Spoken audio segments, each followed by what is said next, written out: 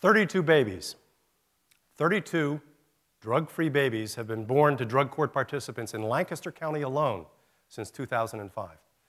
Good afternoon, my name is Dave Ashworth, and I have the privilege of serving as the drug court judge in Lancaster County. I'd like to challenge you to address an issue that affects all of you, and you probably don't even know it. The issue of drug addiction. How do we, as a society, choose to address people who commit crimes time and time and time again, that's recidivism, because of a drug addiction, relatively minor crimes? Do we warehouse them? Do we build more prisons and simply put them away because we don't know what to do with them? Or do we choose to address the underlying issue? That's the exact issue confronting a judge in Florida in 1989. He kept seeing the same people time and time again for relatively minor crimes, and because of those offenses, they would get arrested, they'd come in front of him, they'd go to jail, they'd get out of jail, and because of their addiction, they would continue to commit crimes, typically property crimes, just to get drugs. They'd get arrested again, they'd go back to jail, and he kept seeing that time and time again. Finally, he realized, over the years, we have to either build more prisons and just put these people away and forget about them, or we have to address the underlying issue, the issue of drug addiction. Because if we did away with sex, drugs, and alcohol, I'd be out of a job. He'd realize that. He realized that. He realized that we can't just keep warehousing people. We have to figure out, why are they doing these? I'm not talking about violent offenses. I'm not talking about sex offenses. I'm talking about typically credit card fraud, retail theft, relatively minor offenses because of an addiction to get money to buy drugs. In 1989, the first drug court was born. There are now over 3,000 drug courts nationwide. We started our drug court here in Lancaster in 2005. And for the last 10 years, we've been dealing with people who are sick and tired of being sick and tired. They want to get their lives back on track, but they don't know how. So what is a drug court? It is a court-run treatment program, an in-your-face type of program. Think of a boot camp without calisthenics. It's a program that gives people the tools who want to get clean and sober, the tools necessary to stay clean and sober, and to get their lives back, get their families back. It is not a hug-a-thug program. It's not a warm, fuzzy program where we coddle criminals, and we do not sit around a campfire and sing Kumbaya. It is an in-your-face, aggressive program. In fact, most of the people who apply for drug court realize that drug court is much harder than simply doing time in jail. You have to want to be successful in this program. You have to want to get clean and sober. You have to want to get the life back that maybe you had or maybe you've never had. So, it's a voluntary program. We don't force anybody into drug court. They have to fill out an application, and it's for high-risk, high-need people. I don't like this phrase, but it's not for the recreational user. It's for people who have hit their bottom, people who really want to get their lives back on track. And they realize that it's a lot harder to go into this program. It takes at least a year, sometimes a lot longer. It's a 4-phase program, and we address the underlying issue, the addictions. And we've had a huge increase in heroin addictions, typically from people who started with OxyContin.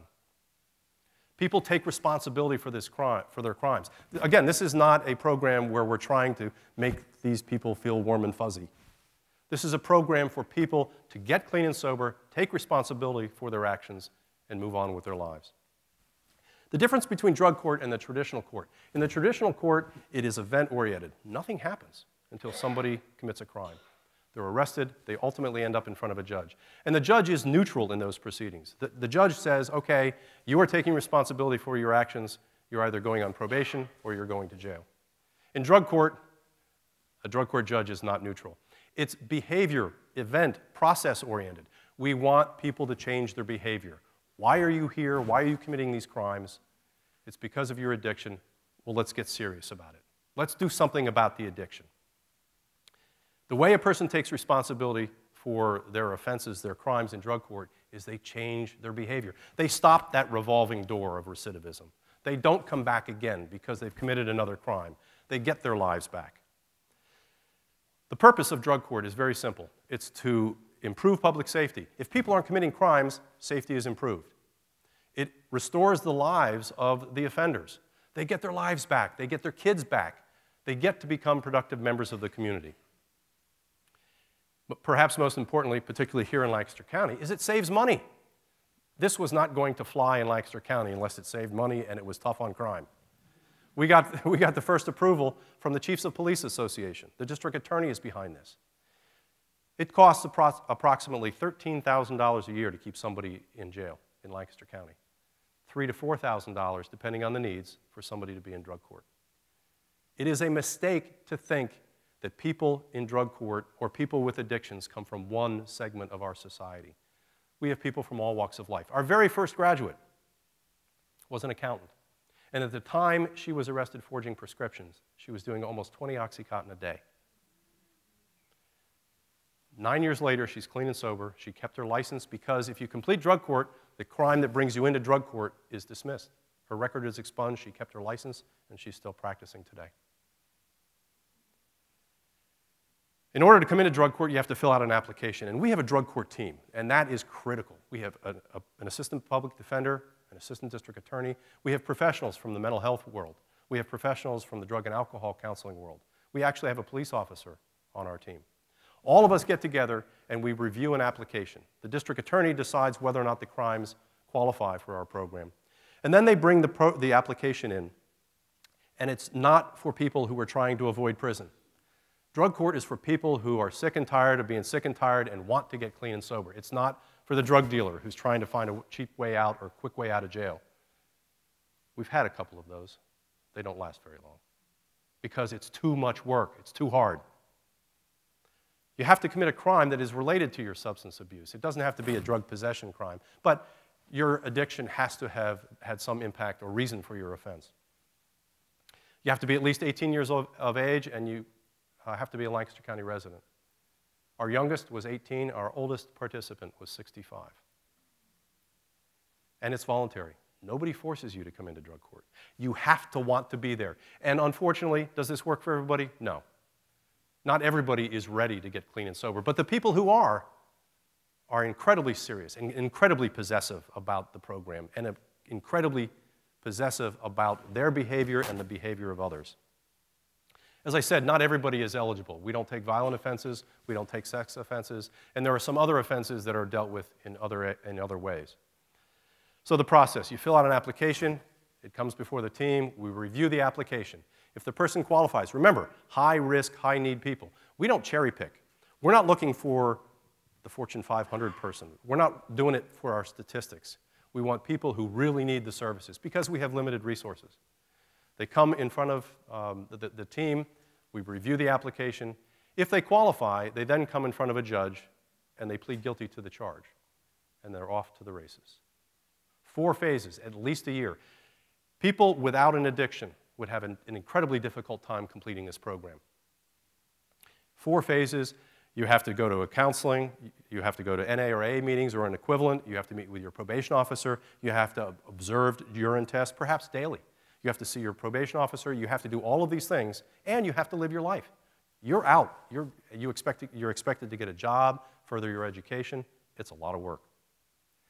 If they are successful, we have a graduation, much like high school or college. We make a big deal out of our graduation. A typical Tuesday, we have a team meeting in the morning. We review all of the applications and the status of the participants. That's what we call the people in the program. We review their status from week to week. In the afternoon, they come in front of me.